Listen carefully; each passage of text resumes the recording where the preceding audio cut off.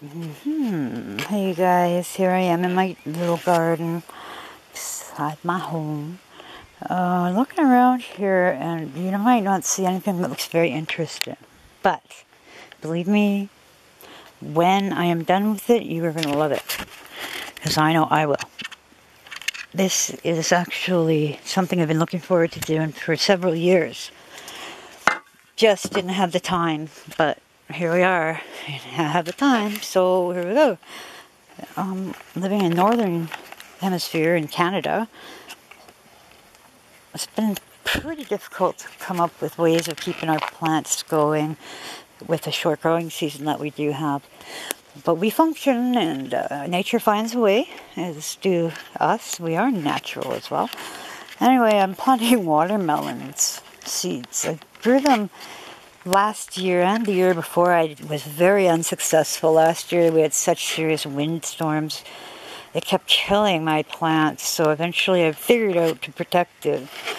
And it did grow, and it got a melon, and it didn't ripen. And once you pick them off the vine, you can't, they won't ripen any further beyond that. So the only thing they'll do is start to soften a bit. But they weren't even red. I was just happy that I had gone that far, but unsuccessful still. But hey, you can take what you get and be happy and leave the rest, right? So that's where I'm at. So I planted another bunch, this time a bunch, and I did it indoors ahead of time, put them out. There was no windstorms, some hail, but not bad. And here they are. I go away for a few days and I come back and it's completely surrounded by weeds. Normally that would be really frustrating for most people and for me too, but it's also a good sign because that means our soil here is doing really good. Hey, that's a good place to grow stuff. So that's what we're doing.